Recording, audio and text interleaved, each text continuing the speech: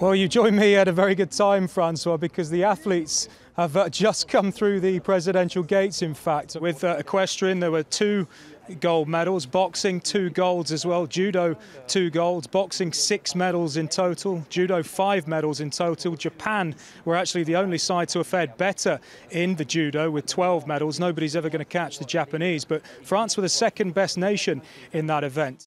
All Arsenal at the moment. El Nene, who started well. That's Xhaka. Lovely play this from the Gunners. In towards Lacazette. Clearance only as far as Monreal.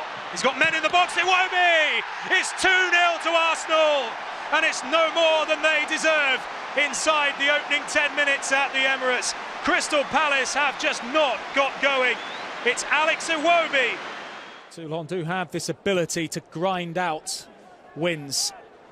They used Lee Halfpenny to full effect last season in some matches. And Bello, another break once more to Bonneval. And Toulon are in the mood. Bonneval to Vincent Clerc, and back to Bonneval. Was that forwards? But Bonneval has crossed the line. And Toulon are playing some sumptuous rugby.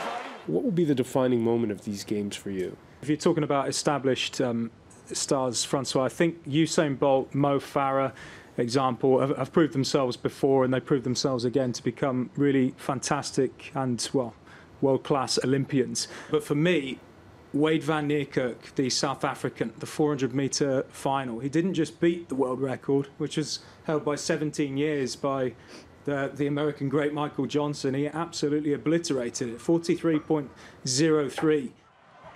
There's Beetham, lovely offloads from the former Leicester Tiger. Les Lamara. Fernandez.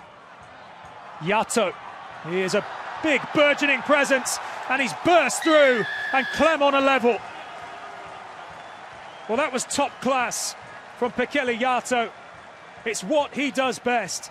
Plenty of cracking golf to look forward to as well, but first let's have a little recap of what happened yesterday. Just a reminder as well for all you viewers on Facebook and YouTube, keep leaving your comments, keep those questions coming in for Laura, who's going to be on the driving range a little bit later on. And Ollie, I believe there's a chance to win a car. So Manchester United's poor season appears to be getting even worse after they were beaten again, this time in Turkey against Fenerbahce.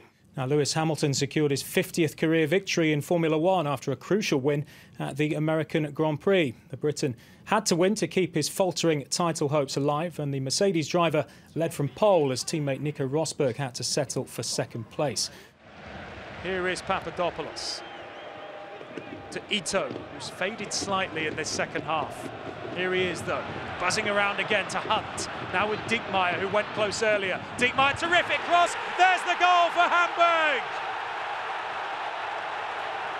On a plate for Filip Kostic, who scores against his former club.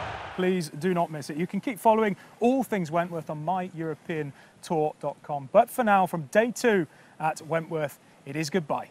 Well, that's all for sports for now. Thank you very much for watching. Do stay tuned for more news, though, coming up on France 24.